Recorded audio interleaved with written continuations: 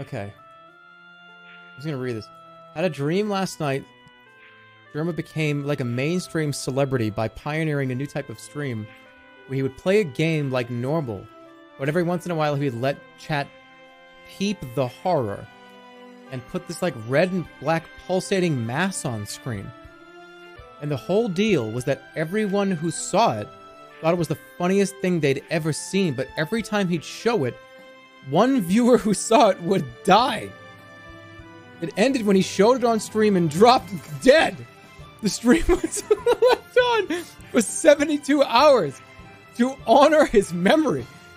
It was dead quiet with just his body and a slowly pulsating red mass on screen beside him. What?